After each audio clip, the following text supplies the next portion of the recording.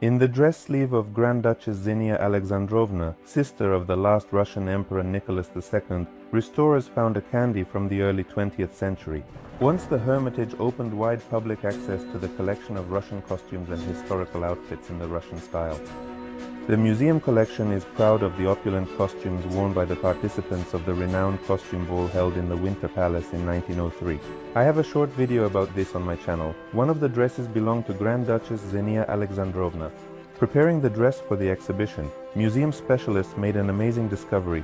In one of the sleeves of Xenia Alexandrovna's dress, a small pink object of irregular shape was found. It was a candy.